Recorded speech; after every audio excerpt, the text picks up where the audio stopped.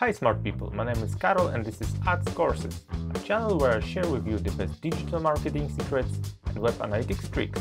Today we will continue our BigQuery for Marketers series. You will learn the basics of SQL language to get data that you want and analyze it like a boss. If you find my videos helpful or interesting, consider to hit the subscribe button now.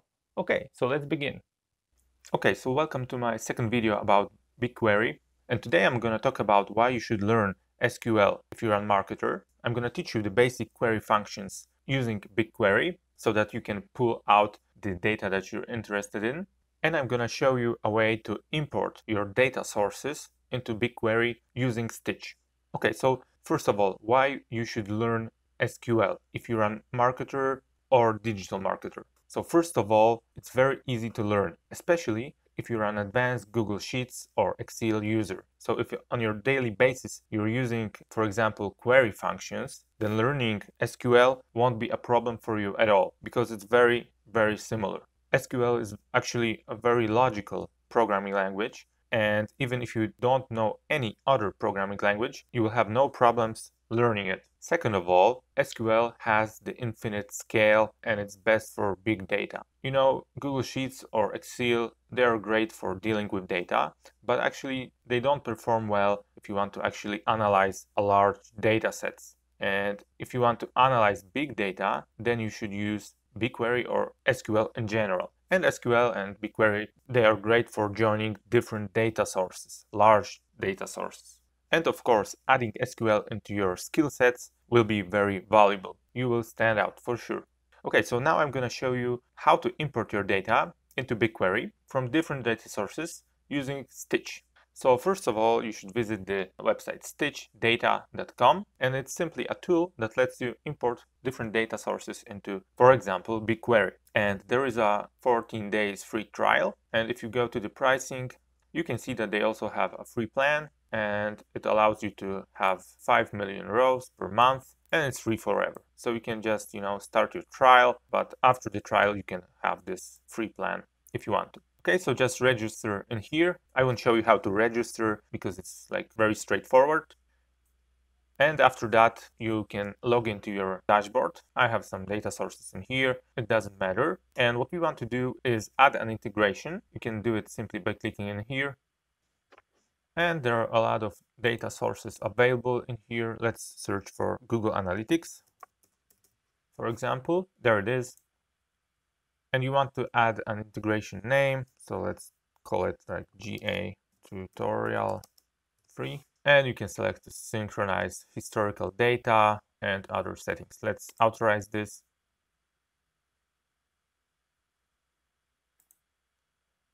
And allow, of course. Okay, so after you authorize, you can select your Google Analytics account. I can show you them right now because of the privacy reasons. I will select this one. Of course, you can use other tools to import your data into BigQuery. For example, Supermetrics. You could use the Coding is for Losers sheet connector, but it's completely free, but it doesn't work for now because Google is not allowing it to authorize. So they have some problems. I wasn't able to actually use it recently. Okay, so after you select, you need to scroll all the way down and hit continue. Okay, so now you can select your metrics and dimensions from Google Analytics account. So you can add maximum of 10 metrics and maximum of 7 dimensions. So for example, let's add sessions, of course. Okay. Okay, so let's add maybe let's add users. I don't have transactions in this account. And you could add 8 more if you would want to. I just want to show you how to integrate, so I won't pick more than 2. And let's choose dimensions. So I will go with a source. Okay, so it's under traffic sources, GA source. Great. And now hit save integration. And you can click all done now. Okay, so now we have this project name. It's pending. Okay. And now you could select the destination in here. So it will be a place where you want to extract your data from Google Analytics. And I already connected my Google BigQuery profile in here. So I won't be able to show you how to do it, but it's very straightforward. You would just select the Google BigQuery as a destination, and then you would choose, you need to of course log in using your Google account, and you will choose your project name and Google Cloud Storage location, and actually that's like it. And after this, you would need to actually wait a couple of hours, and your data should be available in Google BigQuery under your project. I think it's here. It's called Fleet Parser, and I have here my tables from Stitch integration. Okay, and of course you can select in Stitch how often do you want your data to be updated. Okay, so that's how you can integrate your data sources to BigQuery like in minutes. And now I'm gonna teach you the basic elements of SQL and query functions. Okay, because of the privacy reasons, I can't teach you these query functions using Google Analytics data. I will teach you all of this using the BigQuery public data that is available for everyone in the Google Cloud Platform. If you don't know how to import this data in your Google BigQuery, simply watch my previous video where I show you how to do it. And we're gonna do this in the New York trees dataset, and we're gonna use the tree species table. So simply select this, and you can select a query table. Okay, and it simply will fill in the basics to actually query this particular table. Okay, so let's just format this. So let's see the data, how it looks. You can hit the preview and you will see the columns and the column names. So we've got the species scientific name, we've got the species common name, we've got the fall color in here and other columns also. So let's say you want to extract this column only. So species common name. And to do this, you would simply write down select, because it means what you want to select. And in this example, it would be species. Okay, if you start to write and hit tab, you will see these options. It's very helpful to actually write the code faster. So let's select species common name. And now we have from, and here you write where you want your data to be extracted from. So this will be the data set, the BigQuery public data, dot New York trees. This is the data set, dot tree species. This is the table. And let's get rid of this limit. Okay, and now you can see that it won't take a lot of data to actually process this. Let's run this, and we have our species common names in the results in here. Okay, so this is the basics of how the query looks like. So you got your select and what you want to select, and from, so where from you want to select your data. Okay, so let's add more columns to select. To do this, you simply write it like this, and let's select form, okay, and fall color. Okay, and in the SQL, it doesn't matter. You could add like a lot of space in here. It won't matter, you know. You could even write it all in one line. Of course, it won't be, good to the eye, but you could do it, okay? And after the last selected column, you just leave it like this. You can do it like that, and it will show you an error. So the last one, just before from, you just simply leave it like this. Okay, so let's run this query.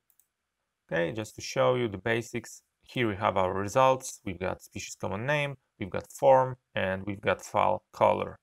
Good. Okay, so now we'll jump into the different data source just to show you that you can, calculate. You're not allowed just to extract the columns and what's in the rows, but you can actually calculate the data from your data source. So let's go to the tree census 2015 and let's query this table. Okay, let's format the data.